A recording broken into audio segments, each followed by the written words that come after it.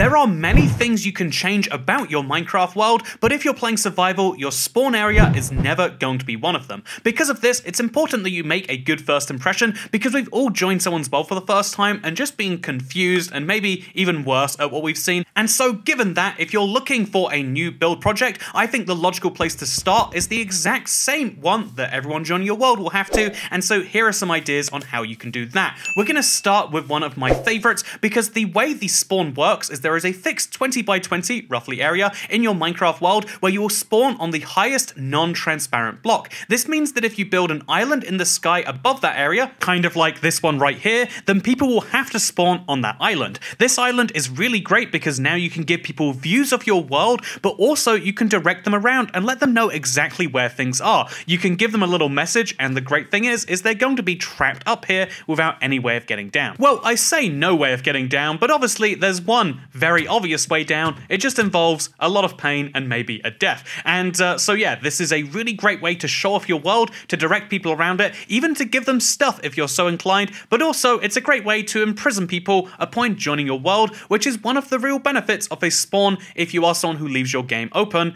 and people maybe join it. Speaking of games you leave open and people maybe joining things, this might happen to your island. But also, if we move on to the second idea for what you could do with your spawn area, how about something simple but engaging? You can put up a little welcome sign, and then you can have a lovely hedge maze. A hedge maze is really nice because it really only requires 2 blocks. It requires some leaves, and then you need a shovel to make a lovely path out of. You can use some azaleas like have been used right here to make it a little bit fancier, but this is an immediate challenge that people can have once they join your world. And the great thing about it is you might be saying, well, you can just break those blocks and get through it. But an important reminder about all of these spawn designs, because, you know, we can say over and over like, well, strangers are dangerous and don't let people into your world unless you trust them, because you know what, trust is this ever-moving thing. But instead, I'll just point out that if you are playing Minecraft on the Bedrock Edition, you can set the default join permissions to be not able to break blocks, which means they won't be able to break your hedge maze or your spawn island or the next idea here, because picture a Minecraft server. There's a lot of fun to be had on these things, playing the mini games, doing the lobby parkour, or even just the community aspect of it. This is something a lot of people love, and you can replicate this in your Minecraft world by having a single central focal point. I think a great idea might be a statue of your own skin, and you know, if you're building a statue of your own skin, why not add to it and maybe have,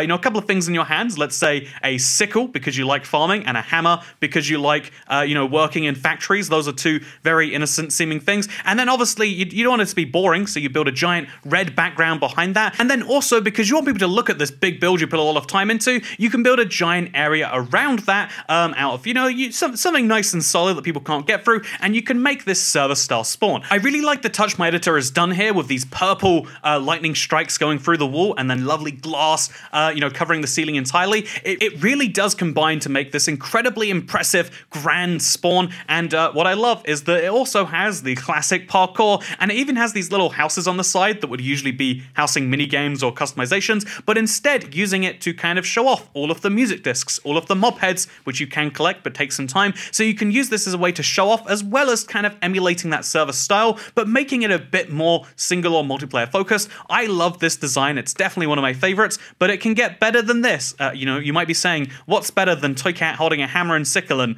you know, crushing people to death at the spawn? And the answer to that would be the next idea, because once you reach a certain stage of Minecraft development, you start using the Nether more than you use the overworld. You start having these pathways around there, and I love the idea of using glass with some concrete, by the way, and then hanging that from the roof of the Nether. It just looks really great. But here's the problem. Having a Nether, even if you connect it pretty well, it's never that easy to get people to go into the portal, and trying to direct them with signs is a real mess. And so rather than doing anything like that, how about you take your spawn area, which is delightfully, you know, close to this Nether hub, and you just build giant, maximum size Nether portals all the way around it. You can then cover the ceiling with some purple stained glass, and because it's a transparent block, they're not going to spawn on top of it. And then you can surround the outside of that with some obsidian. So from the outside, it just looks like a giant obsidian block. Your spawn isn't necessarily too obvious from the outside, but from the inside, it is very clear to anyone joining your world. You have one option, and it is to go through the giant Nether portals. And it's funny because the Nether is 8:1 scaled, and so having the Nether be, you know, the portals be a cube over here, but much smaller,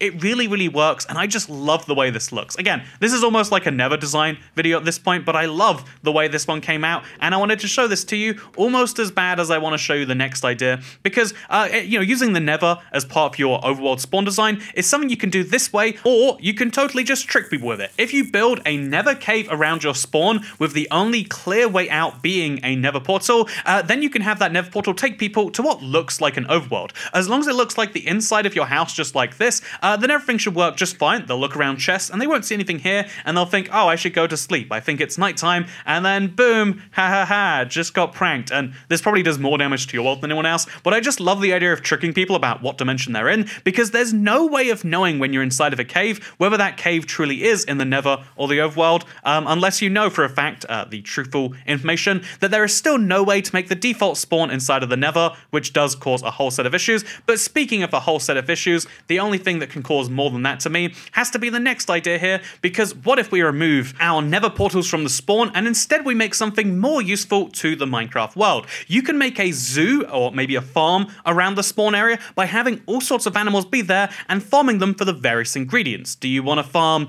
some pandas or some llamas or some cow for the beef, some sheep for their wool? Then you can put these around the spawn, and because the spawn is the most visited area of any world, at least if people join enough, then you can use this as a way to always guarantee that these things are ticking and moving along. And the best thing about all of this is, of course, you have to have a main exhibit, and that main exhibit can be the people zoo. That's right, have people join into a nice world. You know, we've got some hearts there, we've got some TV, everything a human needs to live and live peacefully. They'll probably have a longer life here than if they're in the real world. We can have a lovely zoo area that people join into, and you can just stare at them from the zookeeper gates. Or maybe if you're a slightly less altruistic individual, maybe you want to use the players joining your world to make a farm, because on Java Edition you spawn with absolutely nothing when you first join a world, but on Bedrock, if they have the map setting enabled, which is for most players by default, then you'll spawn in with a map, which means if you want to collect some maps, then you can make a map farm by inviting as many people as possible to your world, taking away their permissions and brutally murdering them, which sounds bad, but I mean, let's be honest, we do it to cows and sheep and pigs every day, and that's totally fine. Speaking of things we do only on the Bedrock edition of the game, I always love the idea of just taking your spawn area, making it natural if you really don't have much time to do anything with it and you want to have that natural feel to your world, but then building just a giant logo above it. I think, for example, Minecraft is a great game, so why not build the Minecraft logo? Kind of TU1 tutorial style. Wow, that's a project I recently worked on. But let's just say rather than making Minecraft in the sky, you go a step further and you wrote below it the version of the game that you play, and I like to play Minecraft Bug Rock. It's called Bug Rock because of all the bugs in the game. You know, we're talking about bees and spiders. Definitely not about the fact that mobs despawn at random intervals, or full damage seems to be random, or, honestly, the thousands of bugs that have just become features at this point. We call it Bug Rock because there's lots of bugs and bees are adorable. Speaking of things that are adorable, I think that your spawn doesn't have to be something so functional like I've said here before. You can make your spawn anything as long as it fits into your world, or even fits into you as a person that you want to show off. Ultimately, a Minecraft world is about showing your creativity, and here is something I really like. I like to fly a lot, I like travel, I find that to be very interesting, so why don't I take my spawn and turn it into an airport? Here is an example of, building a terminal building, building a plane, building an air traffic control, even the windsock. I like all of this coming together, and here's me flying into it like a plane. Wow, it looks so realistic, right? I don't know, I think just something as simple as building something themed in the, the spawn area that allows people to see like, oh yeah, this is a world you care about, is fun enough by itself. And as long as it's a project that you're confident will go well, and it's one that you realize you have to focus on, and you probably have to go bigger than normal on, again, this is the centerpiece of your world, this is the first thing that people see, then you can build basically anything here if you really want to, and you can even go inside the air traffic control towers and you can pretend to be an air traffic controller. Do you know how much those guys get paid in real life? It's a lot of money. Also, do you know how much stress they have and how terrible their job is? Is it worthwhile? Let's have a debate about, like whether jobs that pay more but are more stressful are worthwhile, while we talk about just honestly, going back to the farm idea, just have your actual farms be at spawn. I know we made a funny thing about zoos and the impacts they have on animals and blah, blah, blah, blah, but actually there's lots of things you can farm in Minecraft that aren't animals, such as sugarcane or wheat or melons and pumpkins or even flowers or trees. I think especially in the early game when you're not sure where your world is going to go, but you definitely want to make sure the spawn area is as inviting as it can be, as useful as it can be, then make sure that you take some time and you decorate your spawn area in just a nice little way. I think, to me, I have this idea of like, it's pointless to build something and then later destroy it, but a lot of people love this idea about Minecraft that you're always destroying something previously to make way for something new. I have the opposite view where I like to keep the previous and always see records of your past terrible mistakes. I mean, my world wouldn't look look like this if it didn't, which is actually a great way to bring us into the last idea here today, because you know what the perfect spawn is? I've teased you with all these different ideas,